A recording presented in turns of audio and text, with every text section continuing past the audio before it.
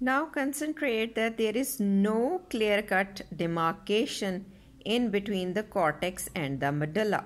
But by observing the deeper structure, we have come across that this cortex contains the convoluted part of the renal tubules in it. So that C cortex carries the C convoluted part of the tubules, and luckily the blood vessels which are present here are also in the form of a convolution around here. And again, high concentration of blood is running here, like 90 to 95% of the blood is present in the cortex. Now we have to shift in the medulla, where the straightened part of the tubules run here, and the blood vessels are also running parallelly along with these tubules. And there is a slight presence or slight concentration of blood is there, 5 to 10%. So we can memorize the things present in medulla related with the S word, the slight blood amount, the straightened tubules, and the parallelly straightened arrangement of the blood vessels. Now you can see that medulla is giving rays-like pattern in the cortex called as medullary rays, and the cortex is also entering its structure towards the medulla as the renal columns. The area in the cortex around these medullary rays are called as cortical labyrinth. This is the detailed structure when we see the vertical hemisection of this kidneys. Now we have to concentrate on another figure to check that cortex contains the convoluted part of the tubules, and what we call this is basically the structural and functional unit of the kidney called as nephron. This nephron has got on its outer side consisting of this cup-shaped Bowman's capsule. The outer layer, parietal layer, is made up of simple squamous epithelium that continues here with the proximal convoluted tubule. Here the epithelium becomes a simple cuboidal or the low columnar. Now the Bowman's capsule has the vascular pole where the vessels are trying to enter and exit, and this is the urinary pole where the proximal convoluted tubules start to form or collect urine. So this is a urinary pole and this is the vascular pole. Now we have to concentrate on another important diagram to learn the structure of inside of this nephron along with its layer. We have discussed that it has got outer parietal layer, and now you can focus on another important cut section to reveal the structure. This is the afferent arterioles entering into the Bowman's capsule and rebranching to give rise to the tuft of capillaries, hence the name glomerulus. And then there is outgoing the efferent arteriole here.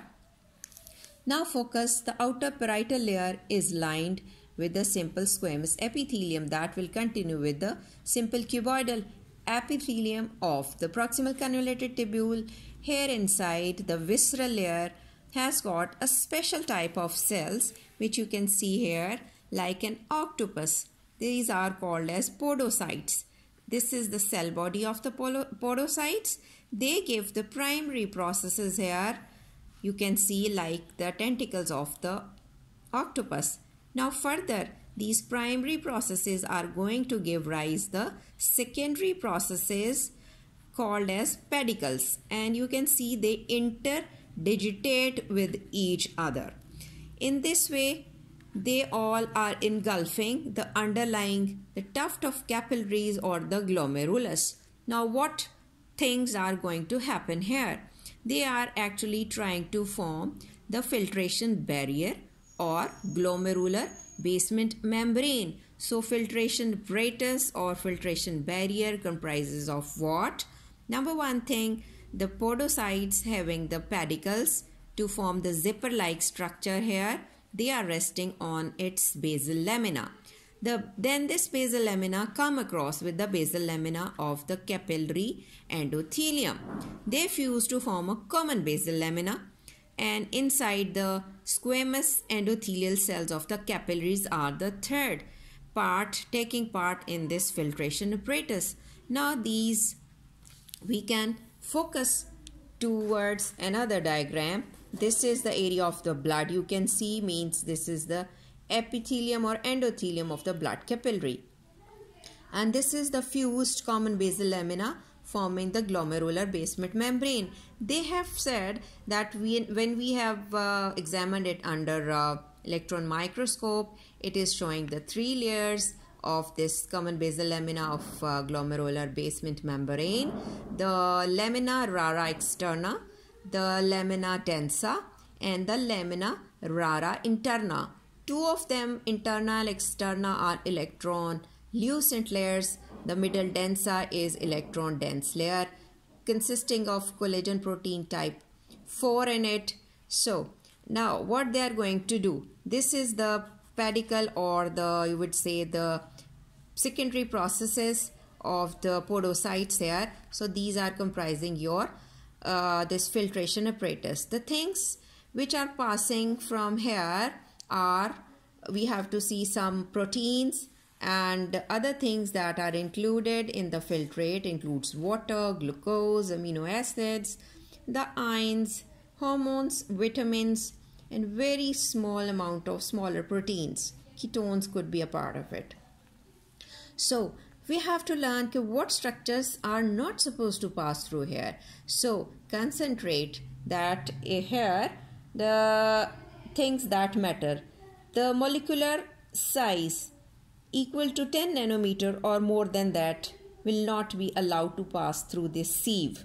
Then the molecular weight of 69,000 Dalton or more than that molecules are again not allowed to pass through.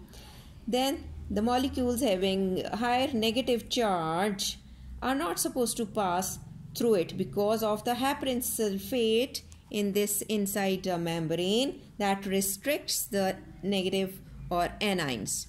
In this way, the ultrafiltrate is to be produced having so we can differentiate among the plasma and the ultrafiltrate that has now entered into this proximal convoluted tubule to become urine now finally.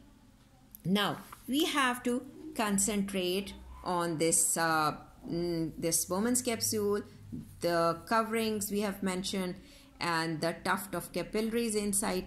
The thing that is important, the location of these nephrons here in cortex, which are just under the capsule, or are called as, or we can see the type of nephron. The first variety is subcapsular nephrons or the superficial nephrons. Then the middle area of the cortex will show the midcortical nephrons, and the nephrons lying at the junction of the medulla known as juxtamedullary cortical nephrons. So these nephrons have different sizes of their loop of Henle.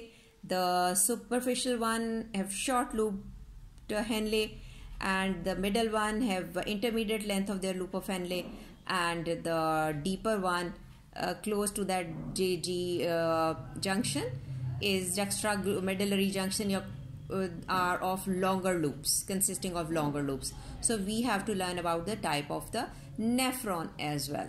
Now concentrate here on this layer.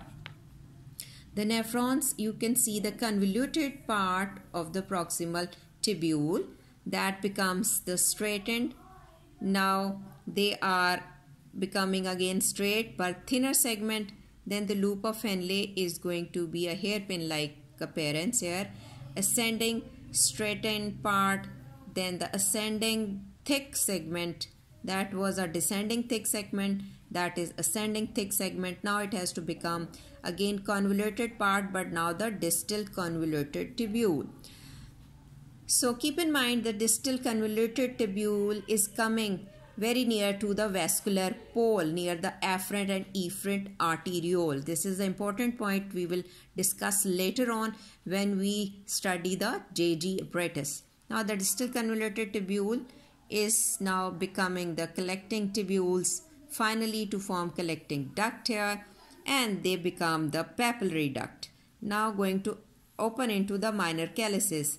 We already learned the minor calyces over here that are joining to form the major calyces to be empty into the renal pelvis and the ureter to take urine to be into finally urinary bladder here.